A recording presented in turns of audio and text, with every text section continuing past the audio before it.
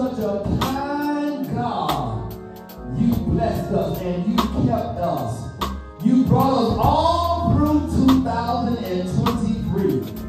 Lord, you brought us to a brand new year, a brand new day, new doors opening in our lives, new opportunities, new days, oh God, new mercies, another chance to serve you and give you our all and our best.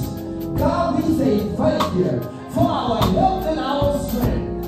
Thank you that we have the activity and use of our limbs. Thank you for food on our tables. Thank you for the clothes on our backs, a roof and shelter over our heads.